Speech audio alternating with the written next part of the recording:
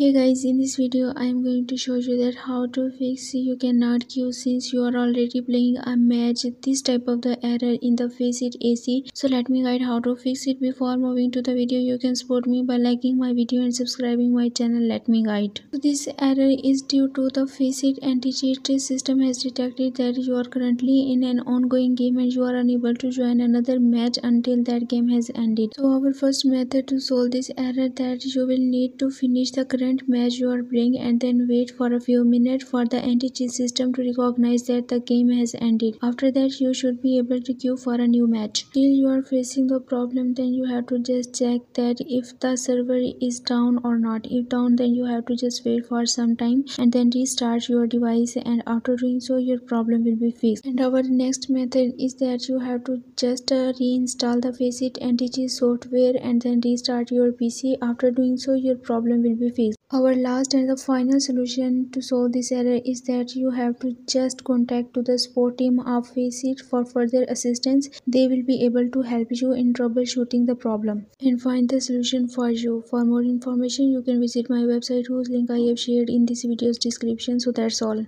Leave a like and a comment for this video and also subscribe my channel. Let me guide.